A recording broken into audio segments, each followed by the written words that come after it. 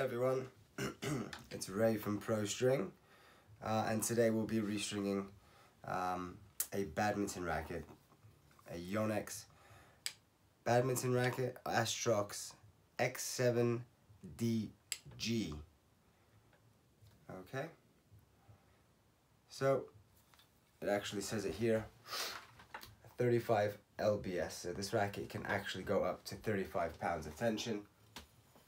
The client has requested 25 pounds of tension, therefore we're going to go ahead with 25 pounds of tension. And Yonex always recommends to string their rackets with half a pound more on the cross strings. So there you go, rackets on the machine. Find your middle. There's always tends to be a little arrow on the top of the racket. Not all the models have it. Here's another Yonex that I just completed. So there you have it. Find your middle. Don't apply too much pressure. Remember that, very important. You can damage the racket in badminton very easily, and it won't take even many strings to do so. You could simply do not even finish the mains, and you may hear a crack just because they're so fragile. So please be very careful. There should be a little bit of moving around area. And today we're going to use Yonex BG66 Ultimax. I'm going to measure up the strings so you guys can see it. Typically, you should only need 22, that's the mains, I was just thinking. Typically, you should only need 13, I like to leave 13 and a quarter, 13 and a half full lengths of the racket, as you'll see now. 1, 2, 3, 4, 5, 6, 7, 8, 9, 10, 11, 12, 13, and a quarter, let's say, because I know that gets me, gets the job done, and I have a little bit left over, but not excessively, not an excessive amount. There you go. The racket is moving around a little bit, but that's okay. Badminton rackets always starting from the bottom, always.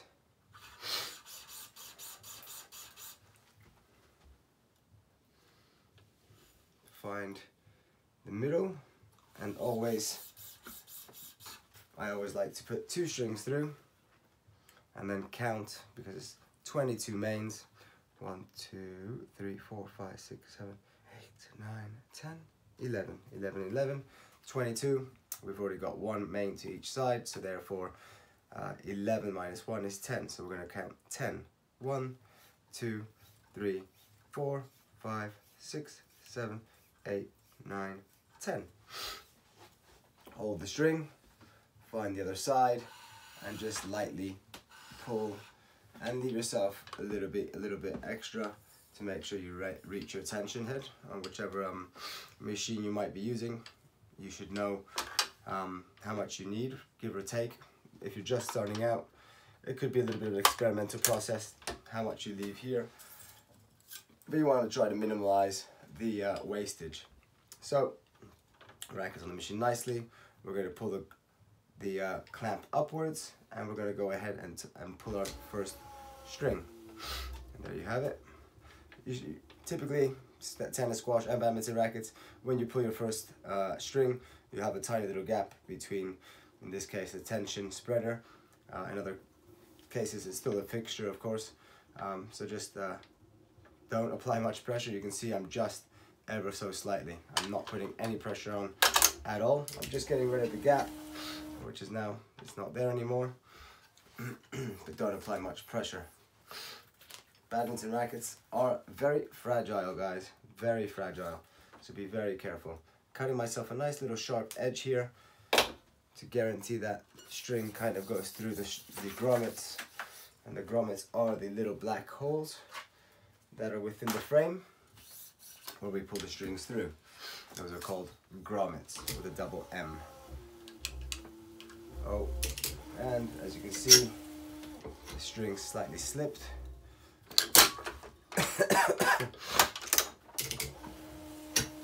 It would seem that I'm losing my voice a little bit, But anyway, we'll do this one today and then call it a day. So we're gonna pull 3 strings to each side, until we complete the racket. 3 and 3. Here we go, we've done 3 on this side. We're now going to do 3 on the other side. Just a reminder, guys, this is a Yonex Astrox X7DG. 22 mains, and I'll confirm the crosses now, but if I'm not mistaken, it should be 22.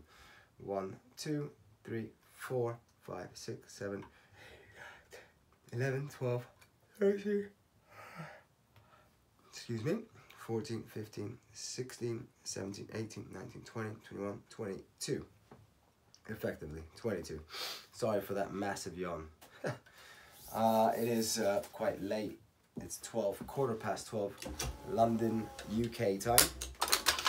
I have 3 young kids sleeping downstairs, so I wasn't able to start until pretty much midnight, until I got all my little things ready, tripod, camera, and so on and so on. And there you have it, 3 and 3. Our first 6 mains pull. It doesn't matter which side you decide to carry on with.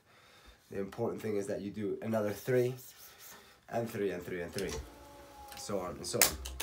So this racket, as most Yonex, will finish on a 3rd one, on the 12th. 12 divided by 3 is 4, so 4 times 3 bunches or lots of string. And the string, this is a Yonex BG66 Ultimax, and it's slightly thin. It's a nice thin string if you're a person who uses feather shuttles or shuttlecocks. Great string to use. Yeah, it just provides lots of feel, touch, power. Nice string. We're stringing at 25 pounds of tension, guys. Just a reminder, if I haven't mentioned yet, just to be safe. 25 pounds of tension. Check your grommets. Little tip or advice, check the grommets. I did this before the video. It looked all pretty healthy. If you are doing a good amount of badminton rackets, you will notice that from time to time, or actually more than you may imagine, there's cracked and broken grommets, which can be detrimental, I guess you could say, or dangerous in regards to string breakage, even when you're stringing or shortly after using the racket on its first couple occasions. So make sure you keep those grommets nice and fresh. They're not expensive. I mean, I do charge my clients per grommet. I don't see why I need to provide them free of charge. It's a service as well. I do tend to let people know. However, sometimes I don't. If it's just 1 or 2 and I put it into the invoice, if they do raise a concern, then I will say, listen, your grommets were broken. I do tend to take a picture, keep it on your phone, keep it wherever, in case they do say something. Oh, can you prove it? If somebody wants to be awkward, which I do see from time to time, not necessarily because of that, but other things, then back yourself up. Might be a good idea if you're running a professional restringing company.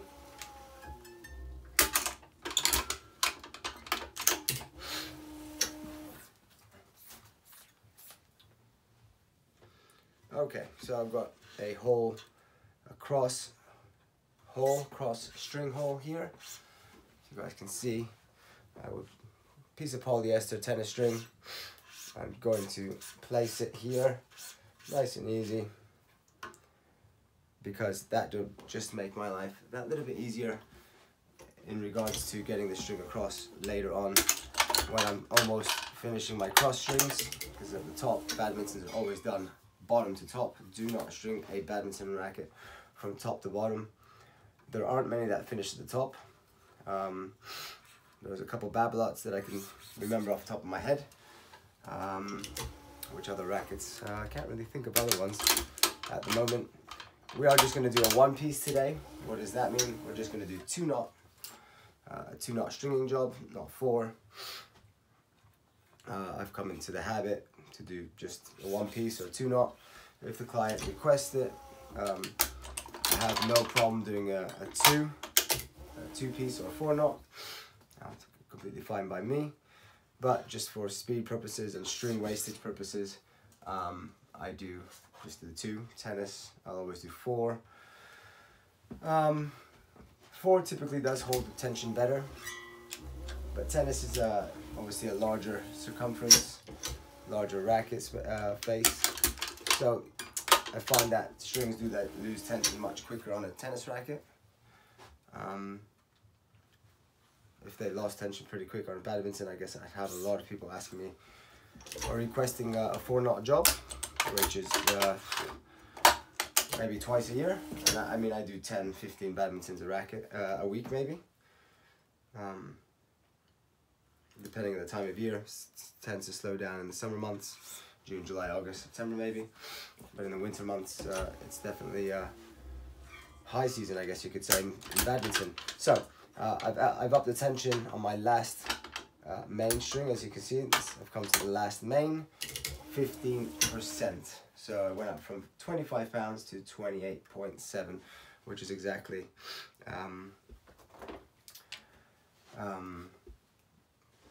yeah, what, 25 pounds to 28.7, exactly 15% higher tension on my finishing knot. Here's my finishing knot. I tend to do things a little bit differently. Perhaps other stringers on the start of the crosses on a Yonex racket at least. As you can notice here, there's lots of holes being covered, and not only being covered by one string, but they're being covered by a second one as well. I'll try to just, so you can see that's one of the reasons I don't pull my knot now, surely because if I tie my knot now, it's just going to be in the way. So what I do is I'll weave 3 crosses in a moment, of course, once I finish these 2 more mains. So I'll weave 3 crosses just to get the string through nice and easy, and then I'll tighten my knot. Shouldn't really be an issue with this, in my opinion at least. It's something that works well for me. I don't know if other people do it, but hey, something that I've discovered. Why have the annoyingness, let's say, of holes being covered by the main strings, which is quite typical in all racket sports. Excuse me. So here you go, 3. But we're gonna, so the first cross on most Yonex rackets is the 9th, off of the 9th main string. 1, 2, 3, 4, 5, 6, 7, 8, 9. Just to show you nice and clearly. And there you have it, weaving my first cross. I'm not going to put it through the knot, of course. Move the knot out of the way. There you go. So, as you see, no issues grooving the string through the grommet, because I've not tightened the knot. So, I'm just trying to avoid a little bit of what can sometimes be a small headache. Shouldn't be too much of an issue, but anyway, a little system that, you know, it may work for you, may not. Either way is fine. I guess that's sometimes the point of the videos as well, to see how some stringers do things a little bit differently, measuring the string, or, you know, whatever it might be. And there you go, it's come through nice and easily, despite being another shared hole. So I'm going to do one more, and then tighten my knot.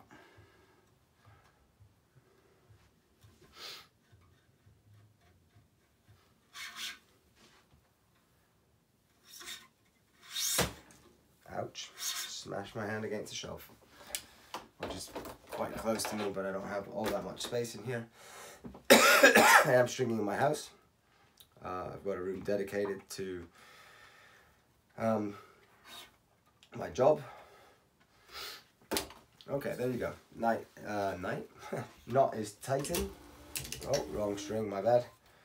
This side, of course, which is the knot side. And there you have it. First cross string pulled. Like I was saying before, if I did mention it, if I haven't, I'll say it again.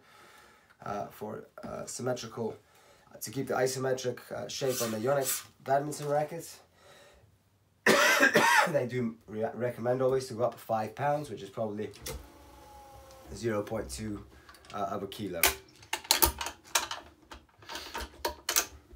But there you go. 3 strings pulled. I'm not going to pull that one because I'm going to follow what's called one ahead or one in front, just to make my life again just a little bit easier when it comes to weaving the string across like I'm going to do now. It makes it a little bit easier because every time we pull a string, it adds more tension to the racket in itself. So if I weave one string ahead, then that should in theory make it a bit easier to do your weave. Oh, okay, fine. I went one too many. Excuse me. There seems to be a nasty cough going around again. Seems like it's almost every month at the moment. As soon as you get rid of it, it comes back.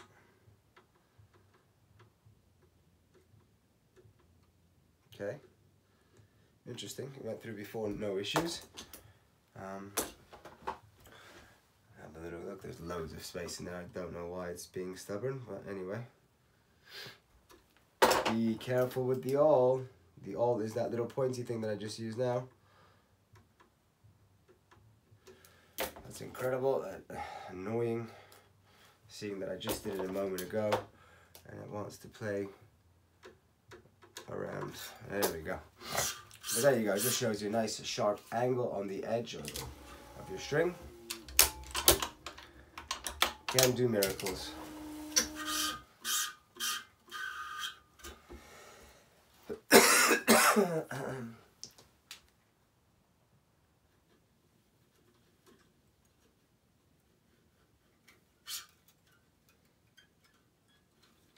Just a reminder, up that tension, ½ pound again, as I was just mentioning a second ago.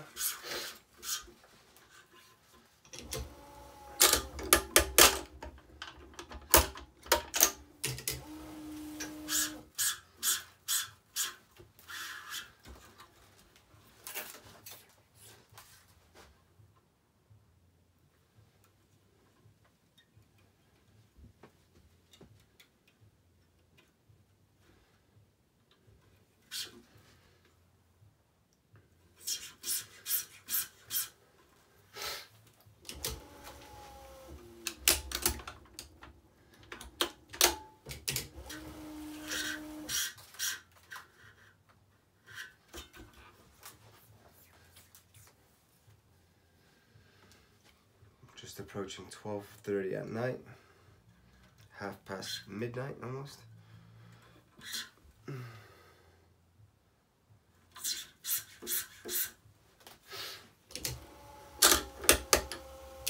there you go. That slightly snipped off the tension head. Being such a thin string, I never really have a problem with it. It happens time to time. It doesn't really ever happen with tennis or squash strings. But yes, with badminton, every now and again you might have a little bit of a slide, at least on my machine, which is a Wilson Bayardo original, if you haven't yet noticed.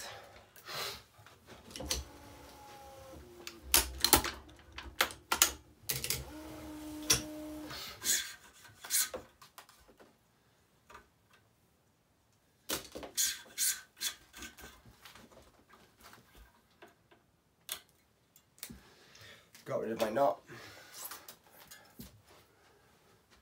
Well, not the knot in itself, but the excess string from the knot. Remember, keep moving that hand and support your string. Don't let it go up and don't push it too hard where it'll go down. Reason being, you want to avoid tension loss when you finish your job. Instead of straightening up the strings, you want to try to get them as straight as possible when you are stringing. And the reason we move the string up and down like this is to avoid additional friction on the strings, which can help avoid damaging the string. So friction, of course, is what what makes strings generally break. especially in tennis. There's a lot more movement of strings due to the different kinds of spins in tennis. Top spin to be exact, which of course in badminton and squash there is no top spin, it's all flat and pretty straightforward. But yes, it's good practice anyway to move those strings up and down throughout the rest of the racket. Of course, you'll tend to have less and less space as you approach the end of the racket. So here again, and one ahead.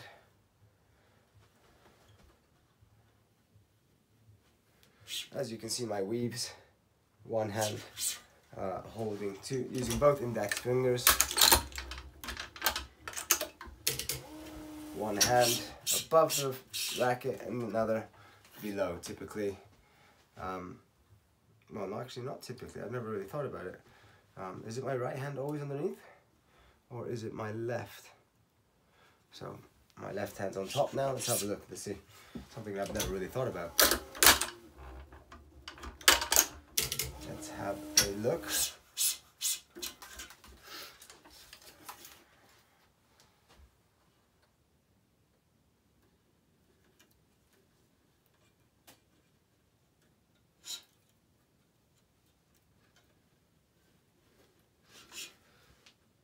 And again, I just didn't even check now, but I guess if I was doing it like that. So it might alternate between hand above and below the racket. Despite having been stringing rackets since I was 12 years old. I'm gonna be, well, I'll be 38 this year, so do the maths. So I guess 38 minus 12, 26 years of stringing.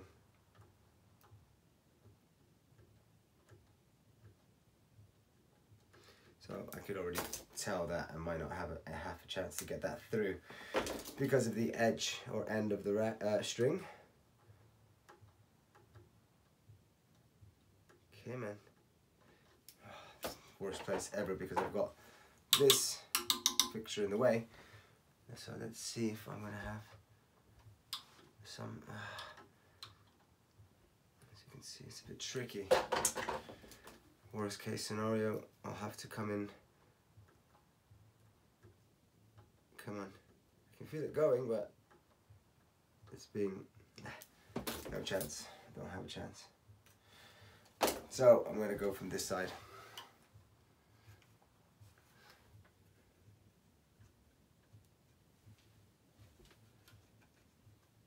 There you go. I don't know if you guys can see that, but they all did go through. Hopefully that's helped me a little bit.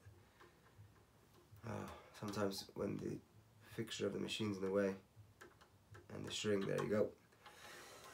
The fixture of the machine in the way and stuff, it can be a bit tricky. Right, we're not that far away from finishing now, guys. Another shared hole, which was the same case. Hopefully this one is kinder to me, and I think it was. Weirdly, just depends how the string is positioned within the grommet, which typically is kind of the same to either side. But anyway, happy that went through easy.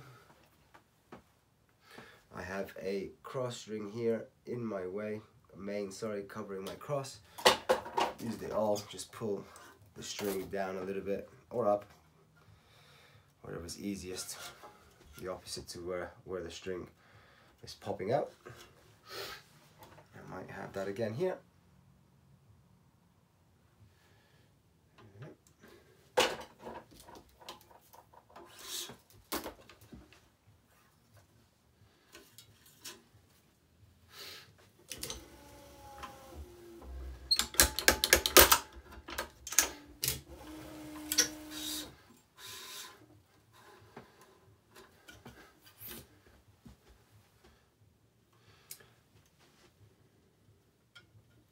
So the idea about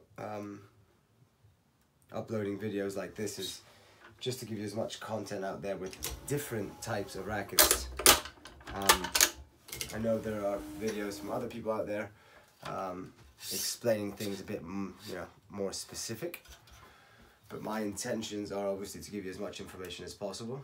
You can always go backwards and forwards once the video is uploaded, but I also have a lot of rackets to string, therefore not only am I tight on time to get too far into detail, but if it helps you guys, even if you're able to see and zoom in on your phone or take screenshots and then zoom in, if there's things that I'm not saying, for example, 1, 2 mains, 3, 4, 5, 6, 7 mains, and then we skip the 8th for cross, that'll be our last cross.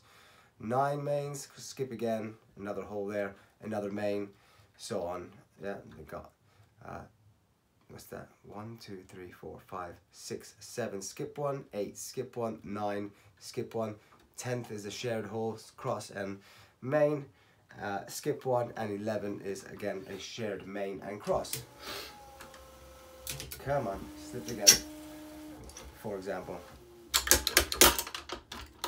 So yeah, I have a pretty hectic life between family life and stringing and etc. We have a bit of a fluffy edge here. I know that's not going to work, so let's give ourselves a nice sharp edge again. And this looks a bit tricky, this one. I'm just going to put the all through and see if that's kind to me.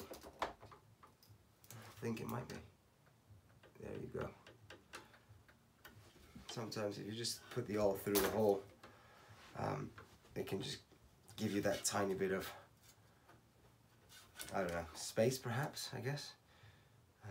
I know that this, here we go. Because the last thing I want to do is start really using that all too much. I'm not happy with this. I'm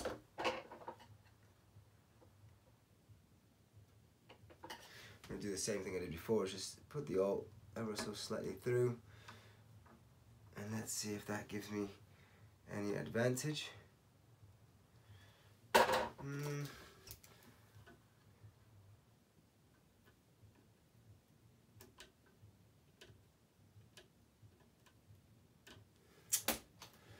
It's going to be one of those, I think, where I really, I'm going to have to.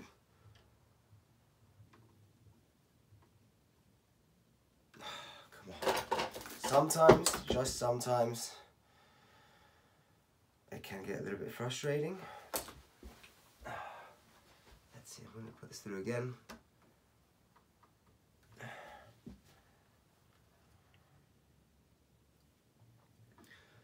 Alright, come on, be nice to me. Pull down the string. Okay, we're through. But I can tell you, there are some rackets out there. Not necessarily this one, that wasn't too bad, but you will encounter situations sometimes where you just need to be patient, keep cutting that edge, because a lot of the times what doesn't allow you to get over a main string that's covering a cross hole is a lot of the times is your angle, how you cut your string, and I can already see it again. However, I've got nothing covering here and it should go through, but I don't know if you guys can see, but it's quite fluffy at the edge or at the end of the string, therefore that can work against you. Right, there you have it, guys.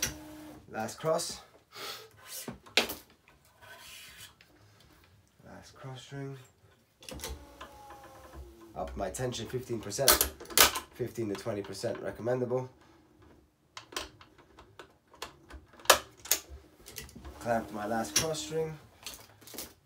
Always remember, so you can't see maybe, but the clamp isn't touching the frame or the string or the grommet. Very important that you do that as well, because sometimes, not sometimes, but always when you release the clamp after tying a knot, it will move a little bit. And the last thing you want it to move and start pressing against the frame, which therefore might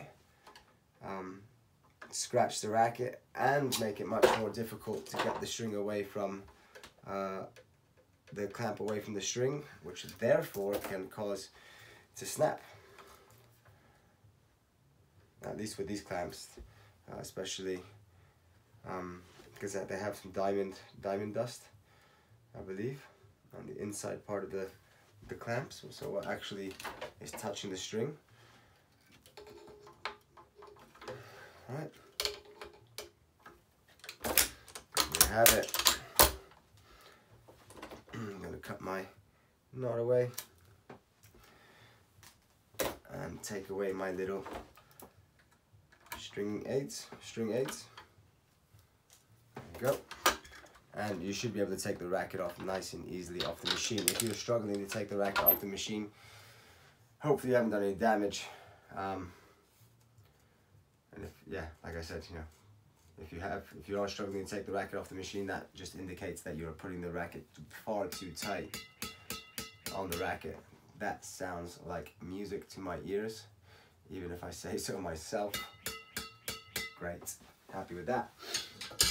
Racket done. Oh, again, straighten up your strings. Try to minimize that by supporting the string when you tension it, as I mentioned. Strings are nice and straight. As you saw, I didn't have to fool around too much with straightening them. Alright guys, but there you go. The Yonex Astrox X7DG. Alright. Quite like the paint job actually. It's an older version now. But there you have it. Alright guys, well, thanks for tuning in. Hopefully there was some useful information for you guys there. And happy stringing, and hopefully we'll have you tune in again in one of our next videos. Take care, bye-bye.